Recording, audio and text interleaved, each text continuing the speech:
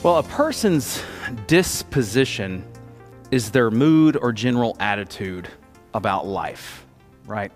Like you talk about some folks have a cheery disposition, other folks have a grumpy disposition. Some people might be timid, that's their disposition. Some people are outgoing. And the older I get, the more I can relate to the grumpy old men who came before me. I mean, you can ask my kids, Dad just kind of grumbles about a lot.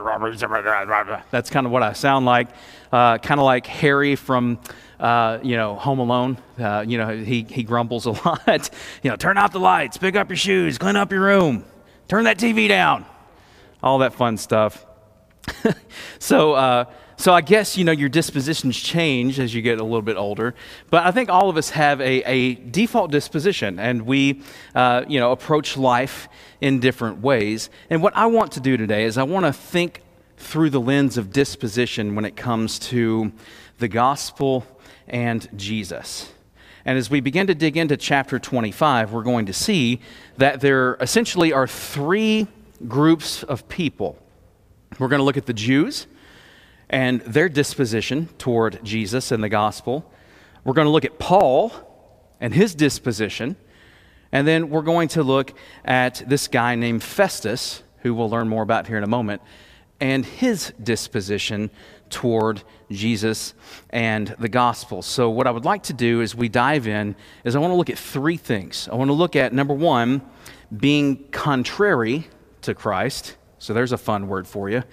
Number two, courageous for Christ. Then number three, confused about Christ. So that's our three headings today. So let's look at that first one, contrary to Christ. Now, to be contrary is to be opposite of something. And, you don't normally hear that vocabulary used much today, like that person's contrary. I remember my grandfather calling people contrarians before to describe people who are difficult to work with. But as we're going to see in these first 7 verses, the Jewish leaders, the religious leaders that we have been talking about the last couple of weeks, these guys that made up the Sanhedrin, they were a mixture of Pharisees and Sadducees, if you remember. That's kind of the ruling parties that were in charge there. They continue to show their true colors. They are contrary to Christ, and the gospel is what we're going to see here. So let's look at verse 1. It starts out, Festus, then, having arrived in the province 3 days later, went up to Jerusalem from Caesarea. Now let's pause here for a second. Who is Festus? Now, if you're like me, you can't help but think of Festus Hagen. It's Marshal Matt Dillon's right-hand man in Dodge City, but this is not Gunsmoke. This is Caesarea, and it's been 2 years since the end of the last chapter. Sometimes we can buzz through chapters of the Bible and not stop to think about the time that elapses between verses even. And so we have 2 years of Paul being in custody there in Caesarea. And we don't know much about Porcius Festus outside of what Luke records for us here in the book of Acts. We know that he was sent by Nero to replace Felix. So if you remember, Claudius was the emperor when Felix was installed in power. We talked about that last week. Now we have Nero, who started out strong but ended very, very poorly and hated Christians. But we see Festus was reportedly much more competent in leading and politicking than Felix was. So he was a much better leader. He seems to be much more level-headed. And also we know his time of service was short because he died after about 2 years in office. That's all we really know about this guy. But in contrast to Felix and his ambivalence that we talked about last week, how Felix was just, ambivalent toward everything. He was only worried about himself. We see that Festus hits the ground running. It's almost like he knows that he's got a job to do, and he is there to impress his employer, which is the emperor of Rome, Nero himself. So he quickly arranges a meeting with the Jewish leaders because he knows that he needs them on his side. He knows that he has to have them in good standing with him so that he can, have peace peace as he begins his governorship there. He knows that he needs to win them over if he is to put a stop to the turmoil in his jurisdiction, which is, for Rome, they're fine with you as long as you comply, pay your taxes, keep things quiet. If you do those things, you can get along well with the Roman Empire. But that was never the case. And much as we see today, there in Jerusalem, things are still always tumultuous. So we see that, that's very much the same thing back then. We have turmoil going on there. So Festus shows that he is a politician at heart. He knows how to lead. He's ready to make alliances that will benefit him, make his job easier. So let's look at verse 2. And the chief priests and the leading men of the Jews brought charges against Paul, and they were urging him, requesting a concession against Paul, that he might have him brought to Jerusalem. And then in my Bible, it's got in parentheses, at the same time, setting an ambush to kill him on the way. So here we go again, plotting and scheming to kill Paul. So these guys show very clearly that their motto must have been, if at first you don't succeed, continue to try stupid things again. Because that is what they're trying to do here. It did not work out for them last time, and it's not going to work out for them this time, because God is sovereign and in control, and he's going to use a pagan governor to protect Paul once again. But do you see the deep-seated hatred here? These guys are just seething, the hatred that they have. The Jewish leaders are not going to let this go with Paul. They have held on to it for this long, and they want to see him dead. They hate him. They hate everything that he proclaims. They are contrary to the gospel. So verse 4, Festus then answered that Paul was being kept in custody at Caesarea and that he himself was about to leave shortly. Therefore, he said, let the influential men among you go there with me, and if there is anything wrong about the man, let them prosecute him. So Festus flexes on the Jewish leaders here. He's like, hey, listen, I'm in charge. We're going to go down to my house to have this settled. All right, we're not going to bring him here.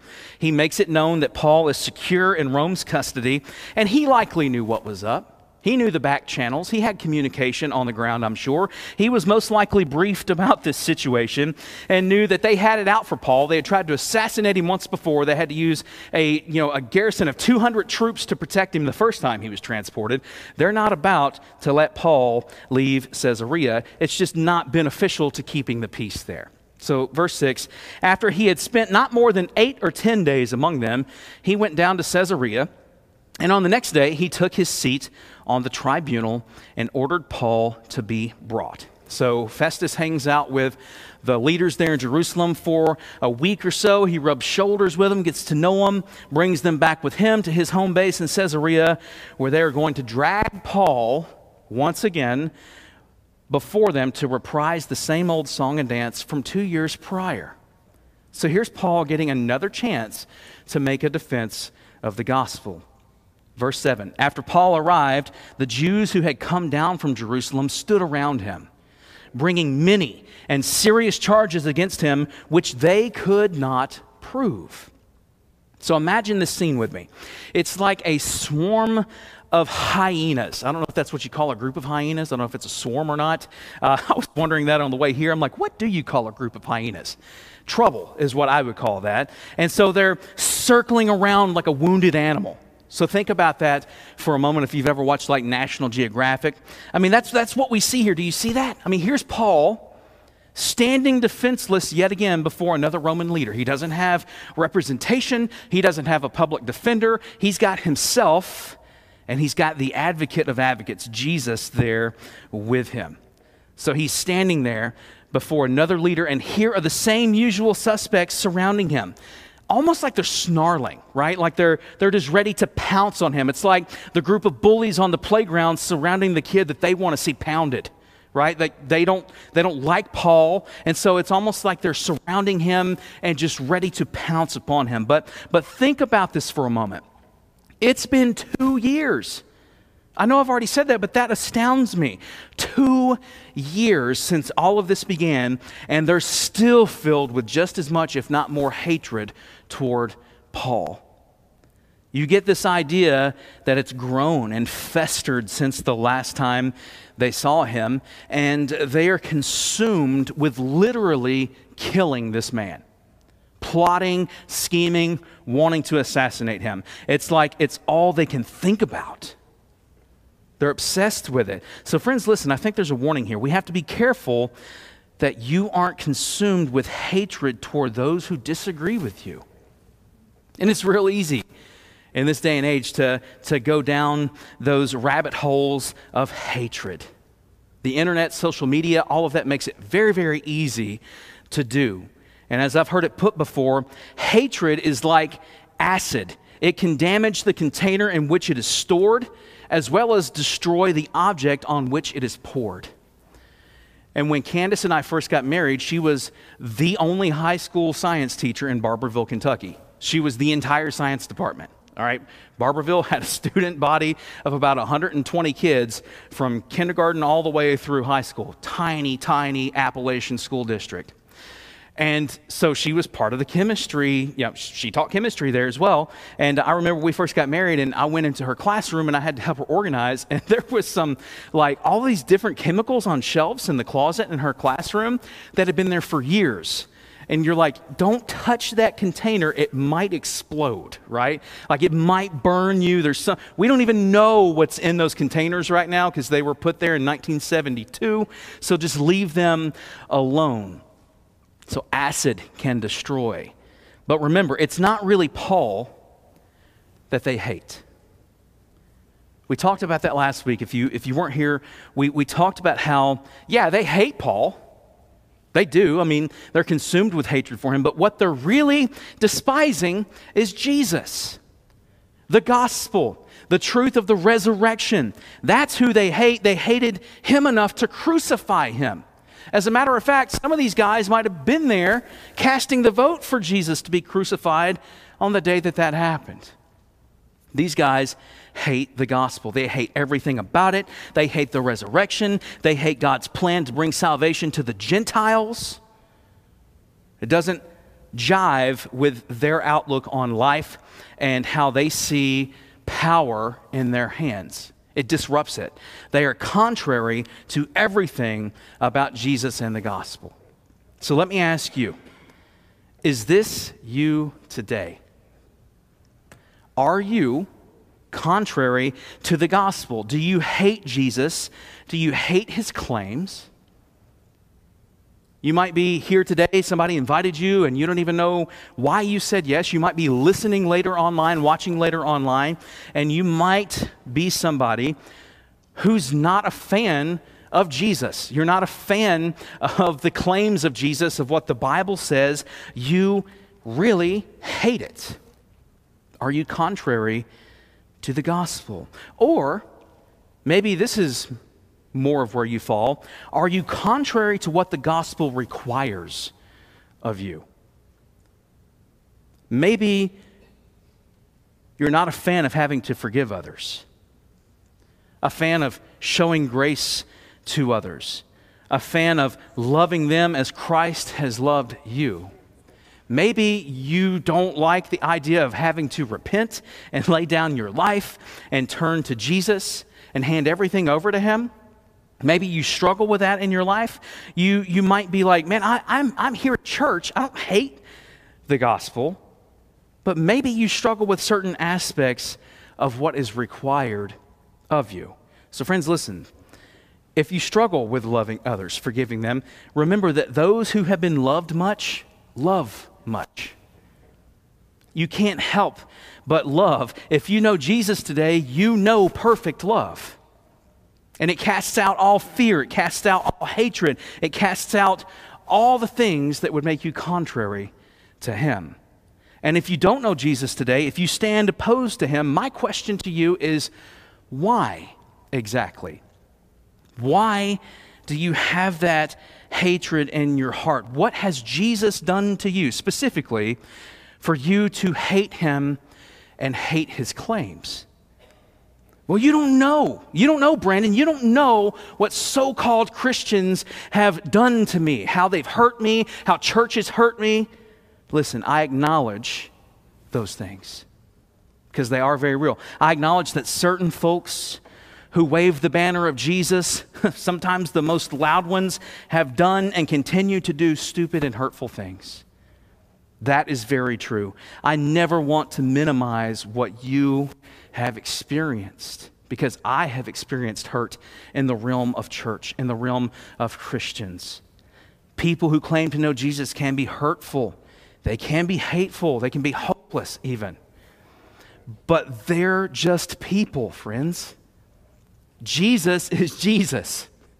Jesus is loving and forgiving and gentle and stands ready to heal you today, no matter what trauma has been inflicted upon your life. So don't let hateful, bitter people taint your view of the one who stands ready to transform your life today. Don't allow that to cloud who Jesus really is. Don't remain contrary to Christ because of what others have done in his name, because that's not Jesus. You give him a chance, and you will see that he is so much more than you can imagine. He is so much better than anything that you could conjure up in your mind and try to replace him with. So look to him today. Don't be contrary to Christ and his gospel. Instead, look to him and allow him to impact your heart. So we see those who are contrary to Christ. Secondly, we see those who are courageous for Christ, and namely, just one person in our passage here today. So here we see Paul speaking on his own behalf for the first time in 2 years, and he sticks to his guns. He's not about to change his disposition toward the gospel. Look at verse 8. He says, I have committed no offense either against the law of the Jews or against the temple or against Caesar. So Paul is unwavering in his defense. I have done nothing wrong. I'm an innocent man. I'm innocent before the Jews, before the temple, before Caesar, and before God. I am blameless. Verse 9, but Festus, wishing to do the Jews a favor. You see that? Here we go. Politicians got a politic, right? I mean, he's only been there a few days, but Festus is ready to start handing out favors to make his life easier. So he answered Paul and said, are you willing to go up to Jerusalem and stand trial before me on these charges? So he's basically saying, a compromise I offer you. It seems reasonable and friendly enough, right? Like, I will go to Jerusalem with you and we'll have the trial there. And Paul's not about to have it. Paul says, I am standing before Caesar's tribunal where I ought to be tried. He's like, listen, they're the ones that brought all this mess up in the first place. I am on trial before you. I have done no wrong to the Jews, as you also very well know. So he's saying, listen, Festus, I know you just showed up, but you know this full story. You know what's going on here. Verse 11, if then I am a wrongdoer and have committed anything worthy of death, I do not refuse to die. Man, what a bold, courageous statement. There's Paul standing there. He's ready to go to the mat in this match, right? He's like, listen, I've got the Lord Jesus on my side. I am standing tall and strong in him. Look, I am where I am supposed to be. This is where God has called me to be, and I'm going to stand here courageously for the gospel. I'm not afraid of death should that come, but these guys and their charges are bogus. So he shows that he is courageous. He is trusting in the Lord. And he goes on to say here, but if none of those things is true of which these men accuse me, no one can hand me over to them. I appeal to Caesar. Here's a big deal. That is a big, bold statement on Paul's behalf. But do you see the wisdom here? We talked about this a couple of weeks ago. A lot of these passages flow together and have very similar themes, so it's kind of difficult from week to week to pick out something new and different. But sometimes, God repeats things and shows us things over and over so that we will understand them, so that they will penetrate our heart. We talked about this back in chapter 23. Paul knows his rights, and he's wise in how he applies them. He does apply them in wisdom. He knows it's against Roman law to condemn somebody who is innocent. I mean, he knows that that is a part of the makeup of the judicial system. He knows that Jesus has promised him that he will declare the gospel in Rome. Remember that?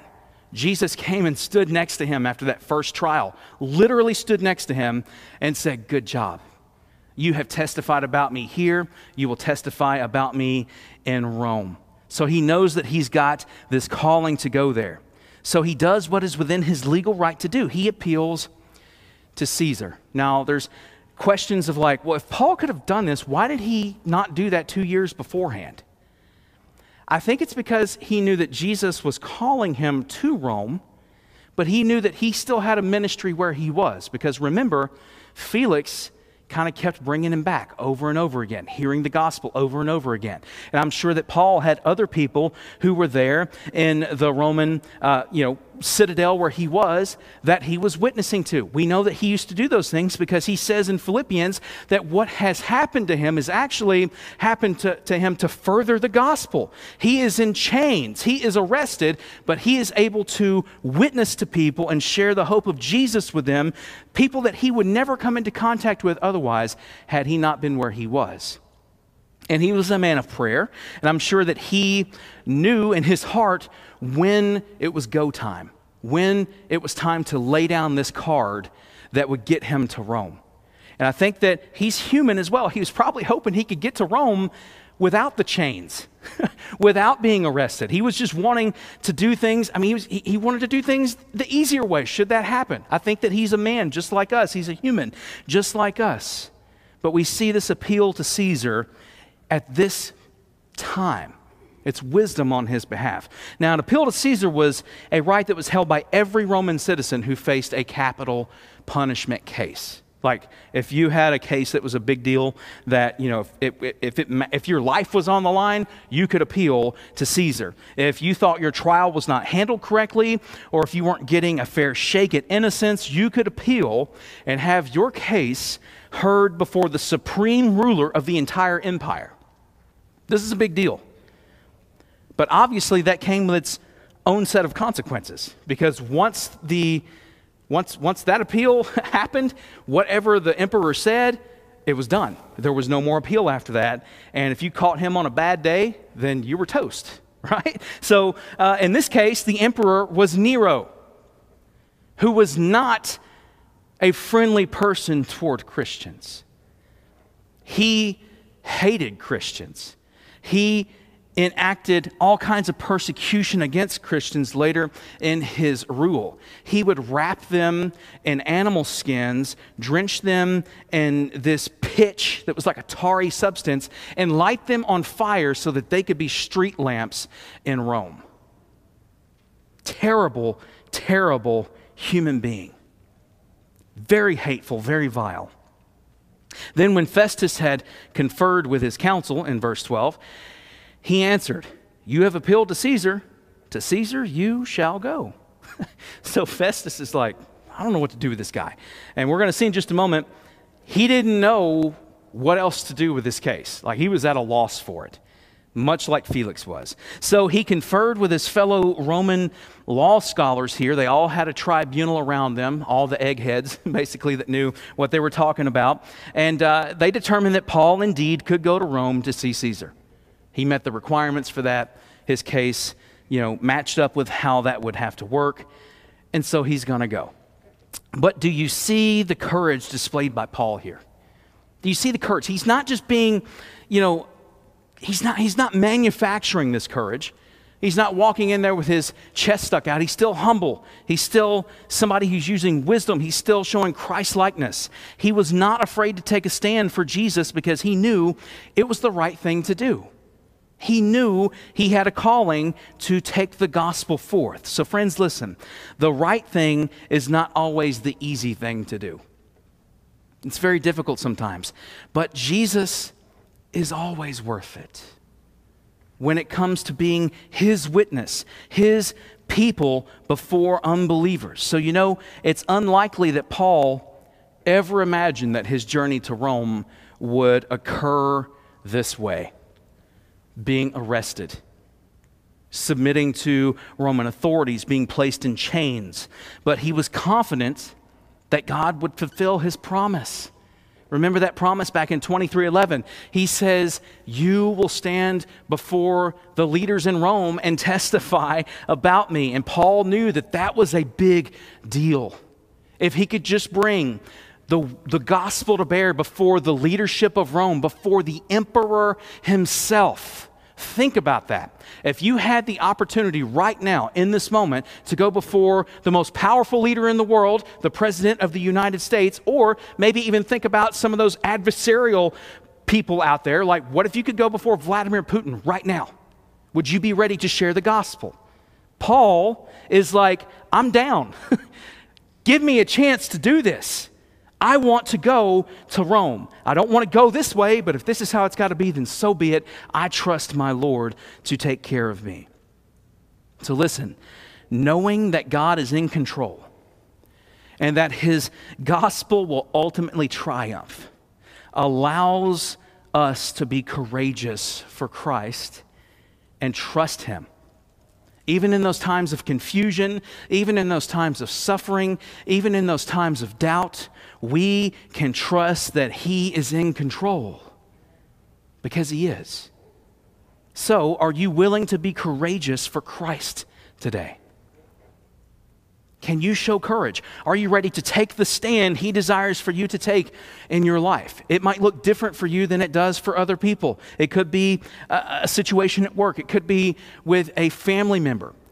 It could be with a friend. It could be with a neighbor. It would be naive of us to think that Paul didn't have any doubts here or any confusion. That Paul didn't have any fear in this predicament. I'm sure he had fear. I'm sure there were times that he despaired. He was human, but he knew that God had called him to make much of Jesus no matter where he was. And he trusted that God was in control, that God was sovereign. So do you trust that today? Do you trust that God, no matter what situation you find yourself in, is in control and has your best interest at heart?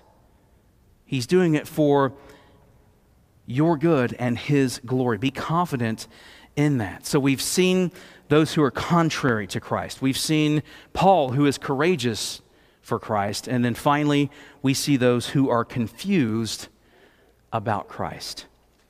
So verses 13 through 22, it starts out, now when several days had elapsed, King Agrippa and Bernice arrived at Caesarea and paid their respects to Festus. Now, who is this person?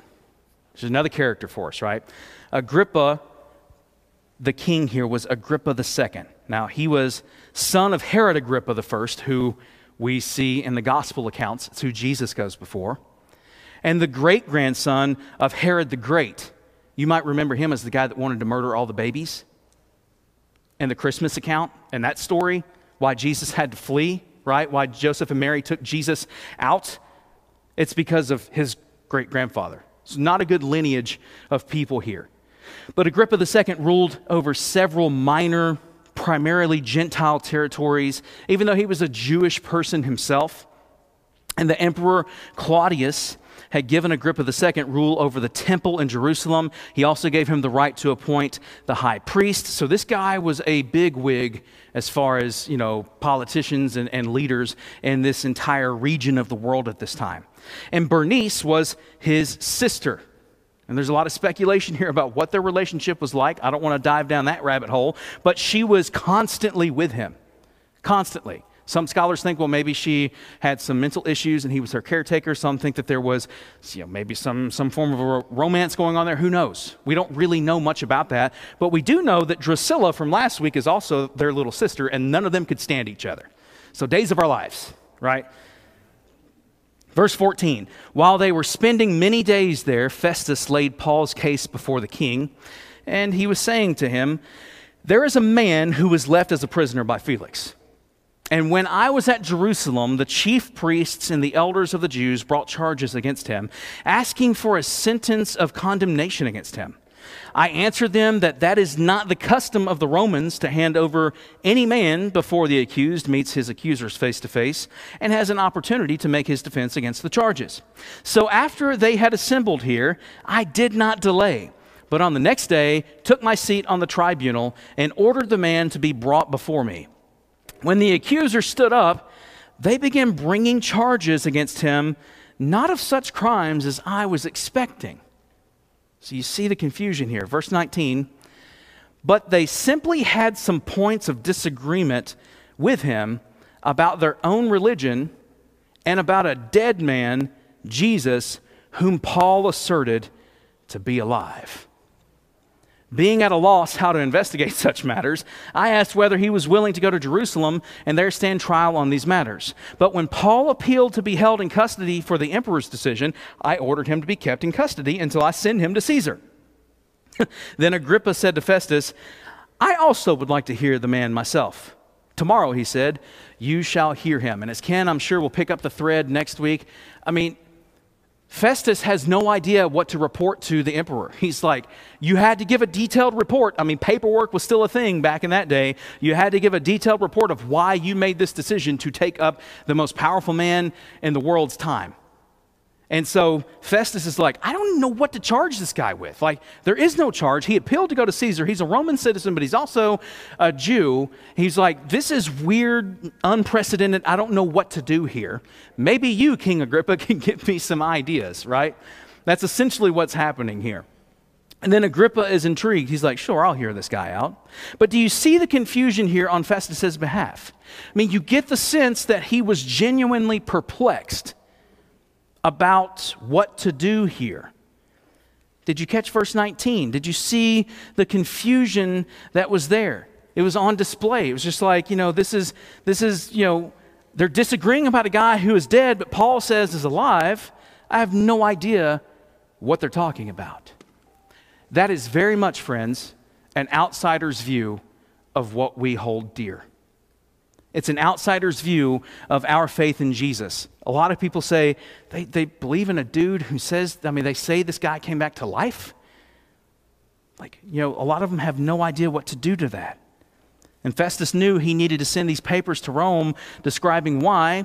And Festus hoped that Agrippa would bring some clarity here. But for the most part, he was confused about what all of this meant. So friends, listen. There are many people who are genuinely confused about the claims of the gospel. It's not a natural thing for us to wrap our heads around, is it? It's not. To many people, it seems ridiculous, even downright absurd that we believe what we believe.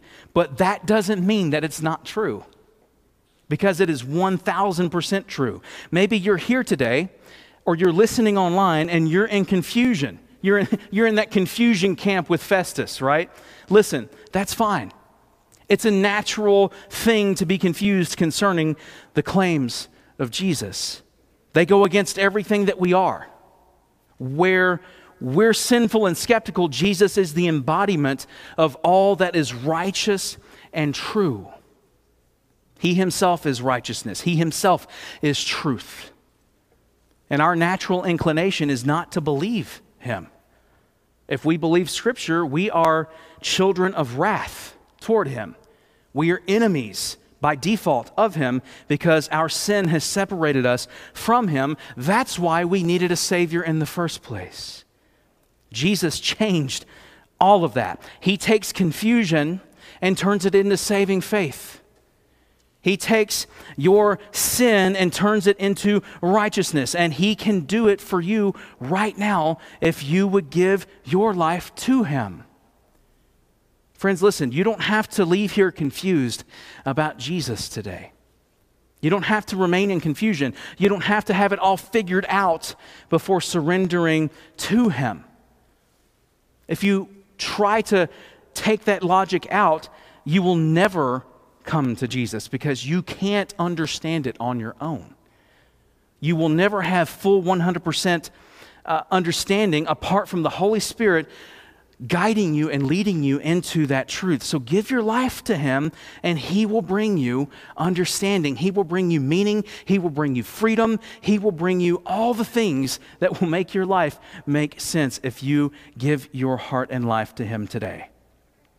So to recap, we've seen 3 dispositions here toward Jesus and his gospel. You can either be contrary, you can be courageous, or you're confused. Which one are you today?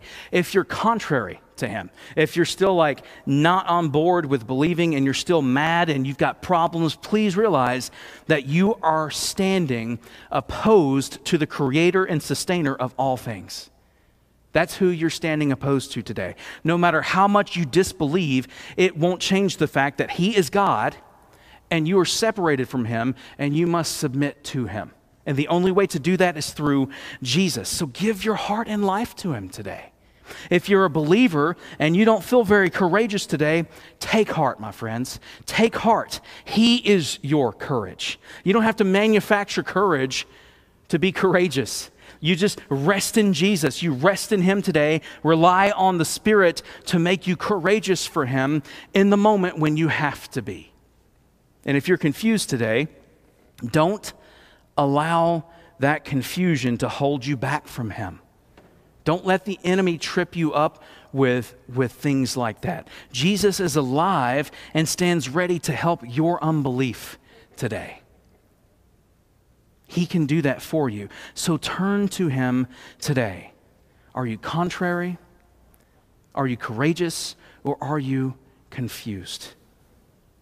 Where do you stand today? What is your disposition toward the gospel? As we have a time of response here, if you need to come forward and pray, if you need somebody to pray with you, if you need somebody to walk you through what it means to be a Christian, how that can happen in your life, we will be down front and we can do that.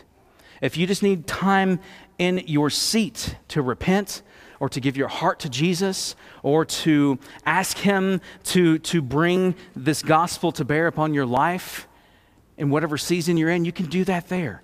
If you give your heart and life to him today, make that known. So as we have this time of response, submit to Jesus in whatever way that looks like in your life and allow him to stand tall in your life today. Let's pray.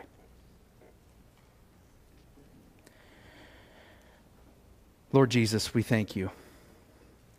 We thank you that you give us glimpses and snapshots of people in your word and where they are in life. Lord, you help us to see these things so that you can show us that we're not much different today. There's still people in this world that genuinely hate you, that are contrary to you and despise your claims. God, we pray for those today who are that way. And maybe they're not here today. Maybe they're in a completely different part of the world. God, we see hatred on full display in so many ways toward you. And we pray for those who hate, that you would melt their icy hearts with the gospel, that they would see you, Jesus, for who you really are, a Savior, a sustainer, a liberator. And God, we pray today for those who are confused about you, who are struggling with what it means to give their heart and life to you. They're considering you. They're trying to make sense of it. God, I pray today that you would just help them to lay their heart and life down to you.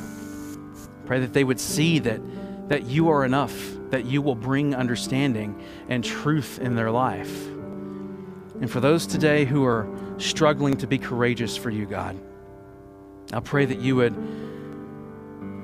fill them with your Spirit. Give them courage in their hearts to speak on your behalf, to share your love, to share your word, to share what it is that you have done in their heart and life with others, so that will bring you glory and point more people to you.